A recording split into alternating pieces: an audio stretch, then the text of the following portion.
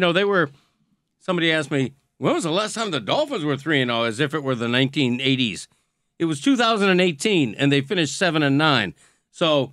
I don't want to throw a wet blanket on all this. Jesus, but you're about to. You had them going to the Super Bowl. You're saying they're the Carolina Panthers last year that started 3-0. They could be. They beat a playoff team week 1. They beat a team that would have made the playoffs if Lamar Jackson never got hurt in a huge emotional comeback victory. And they beat the reigning Super Bowl favorite. This is a lot different than I imagine if you go back and analyze the 3-0 from 2018. Yeah. These are and really they have a very wins. easy schedule coming up after Cincinnati. The schedule gets really Cincinnati easy. is tough. That was a big emotional win on Sunday. It's a short week. Joe Burrow historically plays man defenses. The Dolphins play man more than anybody else in the league.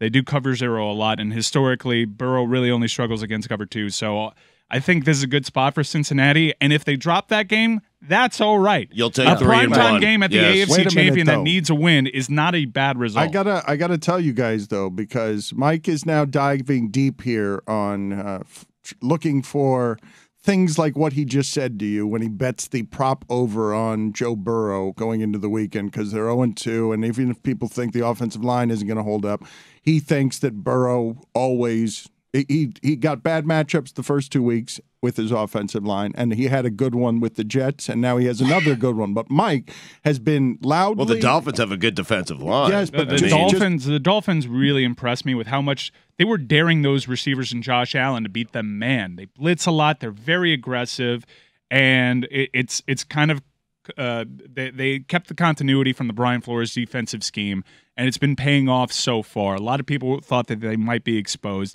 I do think that Joe Burrow struggles against zone. A lot of teams play cover 2. That's not really Miami's identity. Maybe they'll show it against Joe Burrow sometimes because they watched the tape, but this is a really good matchup for Joe Burrow. The point that I was making is that Mike has been all in on McDaniel. He hit all 3 of the first games. He's betting big offense. He's betting the correct way on Dolphins for 3 games now because he believes in McDaniel. And now, Dan, I've been wrong about the Dolphins. I said that they would make the playoffs. I thought that they would be 3-0, but the way that they've made it to 3-0 is not at all at how I expected it to be. I thought they'd get the running game going. Yeah. The way that they've won, they gave the Buffalo Bills 90 plays.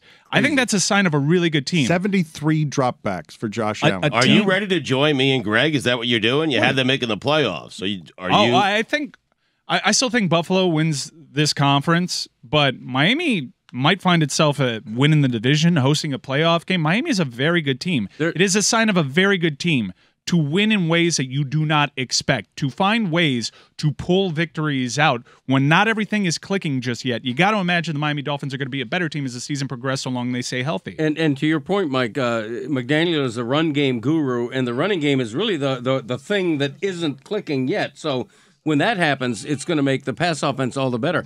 The Dolphins, in the latest odds I saw, were 16-1 to win the Super Bowl now, and that's like 6th or 7th of all teams.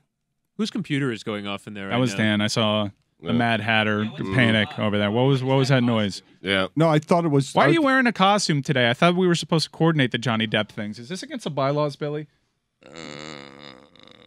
Doesn't count? All right, Doesn't the Johnny count. Depp thing was answer. it was supposed to be a Johnny Depp pageant where all the Johnny Depps were Johnny Depp, and then they competed, and then the winner got a punishment removed. The biggest This joke one doesn't in here count. is that I'm the one always dressing up on these things, and nobody's going you're to the do only one going any of rogue. the other Johnny Save the Depps. costume, yeah. Were you about to blame the computer on me? It I thought seemed it was like you were going my, there. But no, my computer isn't on. So that's why I was looking at you. Let's go to the tape. There was only one person that sprang into action trying to turn down volume. Yeah.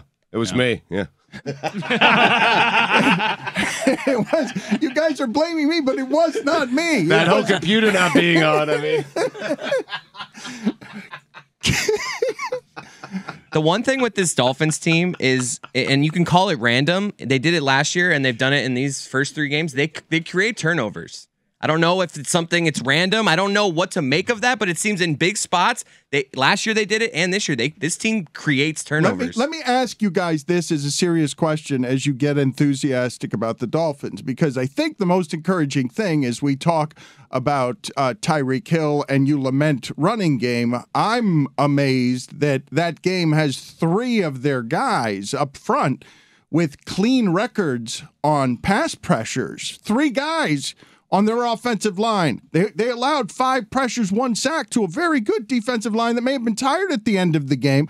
And you'd understand, but that the Dolphin offense was on the field for only 20 minutes. And in those 20 minutes, they kept Tua clean. That's something I couldn't have imagined from last year when I couldn't evaluate him at all because I was getting the worst pass blocking ever recorded according to Pro Football Focus. I do think that the offensive line will get more and more online as the season progresses. It's very encouraging that they're sustaining injuries and surviving them during the course of the game. But for me, Sunday was all about the defense. When you give that offense that many chances, and honestly, Xavier Howard's a player that's going to have his jersey retired by the Miami Dolphins, and Javon Holland is a monster. The personnel that they have in that secondary is dictating that they can send these massive blitz packages over at quarterbacks. It's how they beat Lamar Jackson last year. They've stayed married to that system, and they're putting these very talented DBs on an island. And Javon Holland is a Pro Bowler. That guy is a monster. They nailed that draft pick. Secondary is elite. They have such an... I am so impressed by that secondary because they leave them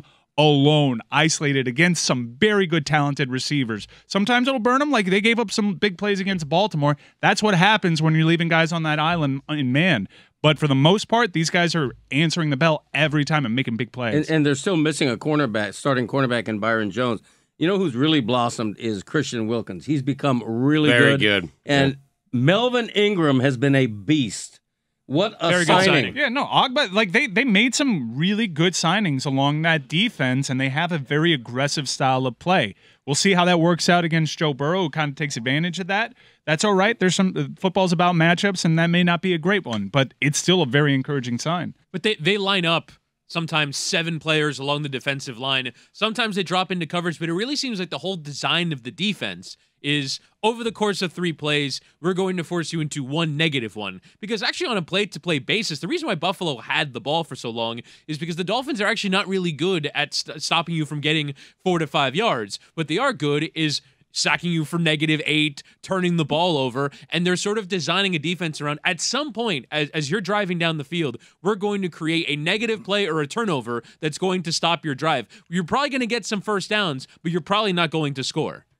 I love philosophically that they're playing defense the way that they play offense, and when it matches up against Lamar Jackson, oh, holy shit, he's more athletic than all of that. And also Duvernay as well. He took a quick slant in that vast amount of space in behind the linebackers and just ran 80 yards. And everyone's yelling, come on, Xavier Howard, you've lost a step. Here's why I'm so high on Mike McDaniel. Who was that? Entering the season, I was just high on Mike McDaniel because he was a part of the Kyle Shanahan offensive scheme, and I think the world of Kyle Shanahan. But he's already shown you the signs of a good coach.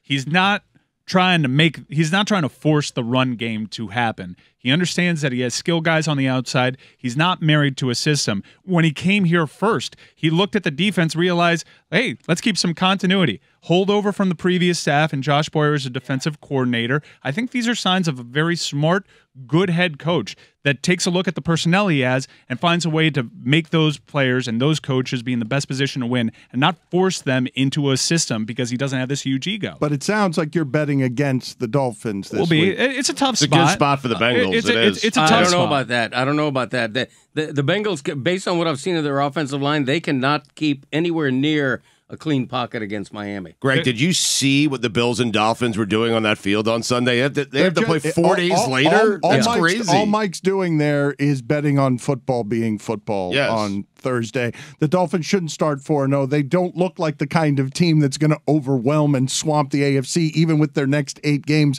being games that are all against bad quarterbacks after this one, or mediocre quarterbacks. The spread is 3.5. Bengals are favored on DraftKings. Short week. Big Dolphin win. I think this is a really great matchup for the wide receivers on the outside and Joe Burrow in particular. You have injury questions about Tua. We don't know what kind of shape he is. Mike McDaniel said that he's also dealing with an ankle, so he's got his back, his head, and his ankle. Right. Xavier right is also a little banged up. Yeah, this is it's a tough spot. If they win this game, I'm going to be joining you guys in the party, and it won't be bit. Like that is as impressive of a Billy win this doesn't season. think you're welcome at that point. No, the deadline was last Tuesday. To say that they're Exactly. going to win the Super Bowl? Yep. Yeah, that was the deadline. Yeah, you can't. It was be a too firm in. deadline. I didn't know. You and me are 2 out. You can't be 2 in after this No. Bengals game I'm if sorry. they start 4-0. I wasn't That's two why out. there's deadlines. Billy, Billy, you want to extend it to this Wednesday?